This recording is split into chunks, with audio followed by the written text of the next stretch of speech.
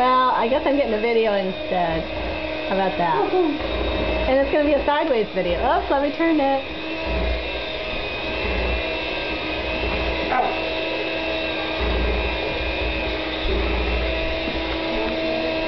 You know what? I've got a receipt from Aeropostale, so I probably can send that to you.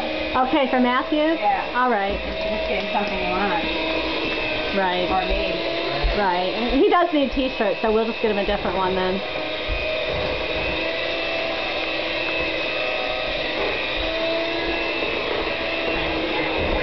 Well, any store that throws their logo on every item, you're either going to love it or you're not going to like it, I think. No, it's just Aeropostale is the only one he won't wear. Yeah, but just in general, you know how stores sometimes do it. Some people really like that. Some people don't really like that at all. What?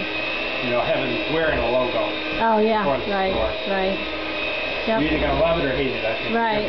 And if you're the hater of that, you cannot shop at Aeropostale at all. Yeah. Because all their clothes have Aeropostale written on them. That's how I feel about it. That's all Andrea wants.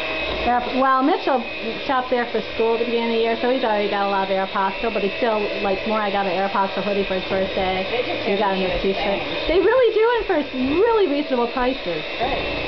That's You can't nice. beat the prices. You can't go to Walmart and beat the prices. So many people shop at Walmart for clothes, and I always think there are such better bargains out there to be had at Kohl's, at Aeropostale, plenty of JCPenney's. Oh, yeah. You can get much better deals. You don't get deals at Walmart. You know, you pay that price that they have, and it ends up being more. And then if you go to Value World, you can get better deals. Oh yeah, I wish we had a Value World down Got here. 3 vests for $6. Yeah, you can't beat that. I wore my 50-cent sweater the other day from when we shopped there, like a year or so back. Oh yeah, some of my favorite things are from there. Yeah.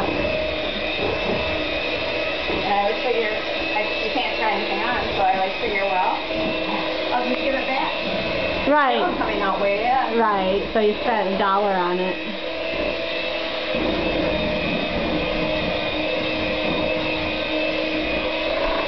What are you making? Your breakfast. Cheesecake. You only have to wait $5. I like that hat. And it's really cool.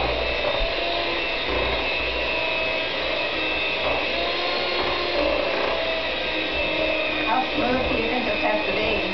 That smooth. With this kind of a mixer. Kathleen got Jana one of those nice KitchenAid